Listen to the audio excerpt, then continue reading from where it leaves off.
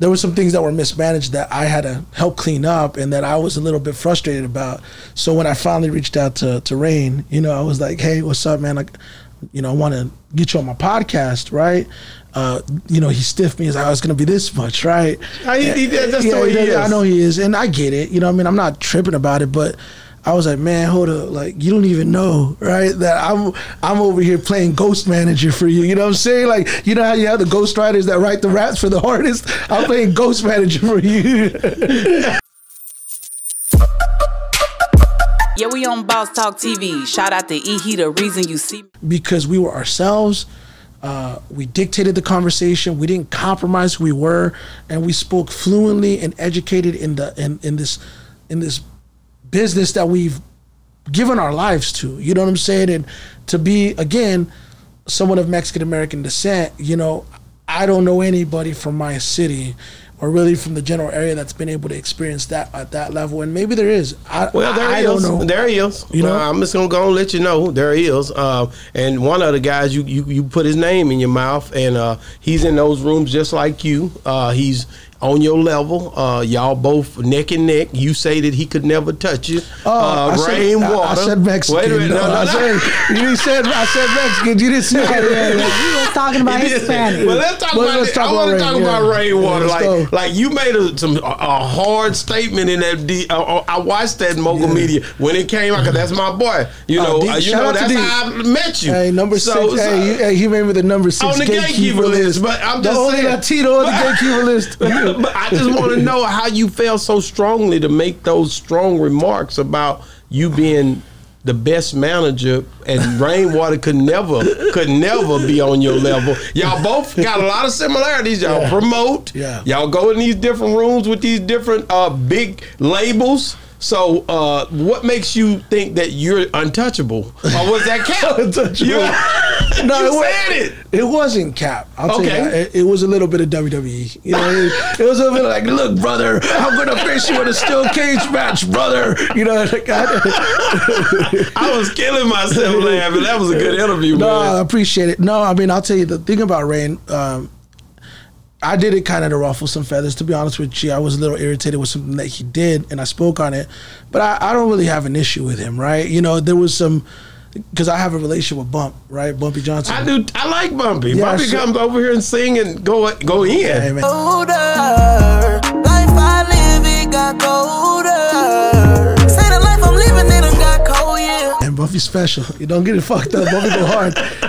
And I actually had a label reach out to me about him recently. You know what I'm saying? Yeah. So Bumpy's aware of it. You know what I'm saying? And we've spoken. But you know, I was doing a lot of work for Bump behind the scenes, and he never let Rain know that I was the one kind of navigating and doing some of those things. So there were some things that were mismanaged that I had to help clean up and that I was a little bit frustrated about. So when I finally reached out to Rain, you know, I was like, hey, what's up, man? Like, you know, I want to get you on my podcast, right?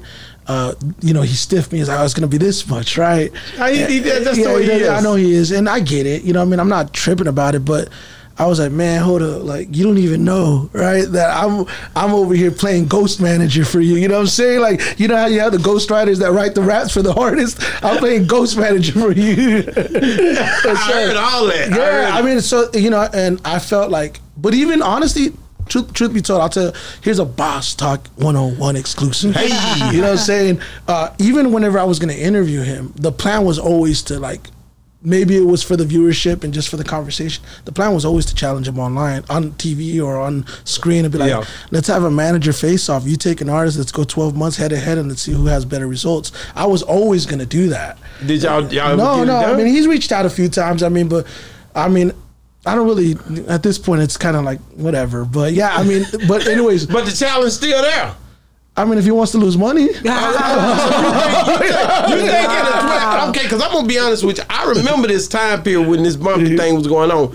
And I remember Bumpy just getting over there with him, too. So he really was locking in with you probably prior to him even dealing with Ray. Yeah, kind of, sort of. Because that was early on. I know that was early on because of the timing when I seen the interview. Yeah, kind of, sort of. I mean, you know what? Like, I don't really want to speak on the Bumpy situation because Bumpy is he's kind of like, he's his own thing, right? And you know, he messaged me like, come on, Smooth, get me out of that shit, you know? But I hope he knows it was a little bit of theatrics, a little bit of fun. I mean, we all do it, but no, I mean, to answer the question or to not steer away from it, I stand by what I said. Like, I don't think he could see me, you know what I mean? But that's both of y'all good. I ain't gonna lie. I mean, him, man. Hey, y'all dope, man. Low Easy, it's some dope. Look, it's some dope managers, man. I'll say this about Rain, and you know, because I felt like, you know, I didn't want him to think, oh, he's using my name for clout, because he went on this whole thing about how he has more followers and this and that, and then I started like, because I don't know if you were watching the shit I was actually doing on IG. Bro, I was pulling his numbers. I was pulling my numbers. I went onto like the social media engagement calculator. I was showing that I had a higher engagement rate. So you real petty. I was like, bro, this ain't adding up. Somebody got fake followers, you know what I mean? So you saying Ray got fake followers? I don't know about all that, but I was saying something wasn't adding up. But no, in all honesty, like, I will say this, like, he's very influential to a community. And I can't take that away from anybody, because even when we look at that gatekeeper list that D did, by the way, man, D didn't put one out this year. D, I think them niggas scared D, man. D running around here scared to put that list out because you know they already told him quit putting that list out. They don't want it out no more. People say don't even put me on it no more. I think Sean Cotton say I'm done with the list. He retired him. Yeah, him and Jay Prince, they don't want to be on the list no more. You know, so hey, I don't know. What you think? You think he should bring the list back? I think if he doesn't Boss Talk 101, he's to drop that list. We can do it, huh? Hey, not really. She's like, hell no, I don't want to be a part of it. No, I'm gonna be honest with you. Like, it's cool. It's a conversation started. And honestly, like, believe it or not, like, whenever they do it, it does shed light on some of the guys that deserve to get shed light on. Yeah, no, you're right. Exactly right. So, like, I don't see nothing wrong in it, but nah, man, like, all those guys are influential. You know, from Rain to Bebe to everybody, man. So I do believe, like, you know, even yourself. You know what I'm saying? I'm chilling. Like, man, everybody's influential. Bro. No, y'all are influential because y'all have the ability to shed light and amplify a situation, and that's a gift. Yeah, you know what I'm saying. So as much as like I was calling him out and all that, like, I really don't give a fuck, to be honest with you. Like, if I see him, it's not gonna be like, oh, well, like, come on, we gotta fight. Like, that ain't nothing like that. I was telling everybody, I was like, man, this shit ain't the Bloods and the Crips, it's the music industry. Like, it's like, if this is basketball and there's a ball on the court, and you know, I feel I could beat you one-on-one, I'm gonna tell you, I could beat you one-on-one. If I believe it, that's what it is. Whether or not people agree. Do you give him props from 03, man, and the job he did, not only when he was alive, but after he passed away? I think he's doing a good job right now, because I know that he recently reached out to somebody that I'm really close to. See, this is the thing. He doesn't know how tied in I am, right? One of the records that he played a part in, you know, post-passing, right? I have it on my phone right now. Wow. See, this is the thing. Like, we all run in the same circles, so you got to respect people, because you don't know how much we could work with each other and how we could benefit from one another. But maybe it's just not within his realm of thinking that there's business to be done here, right? I do think he's doing the best of his abilities to maintain the legacy.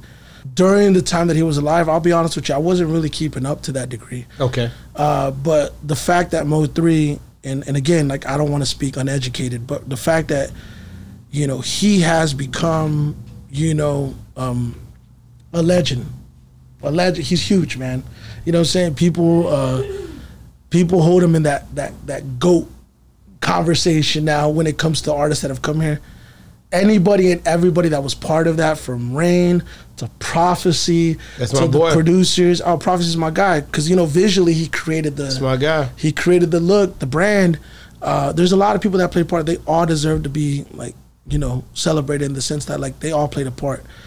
So I don't know to the degree of, you know, the direction, the strategy. I don't know that, but I just think it's a beautiful thing. You know how being a manager in a situation is. And you know what? I will never take that away from him, because, you know, that's one thing that no one can ever say. When history was written one way and one way only, because I've heard people try to discredit him and say, man, the only reason that he's who he is because of this artist. Like, nah, bro. Like, the truth is, the story was written one way, and that's him and him together.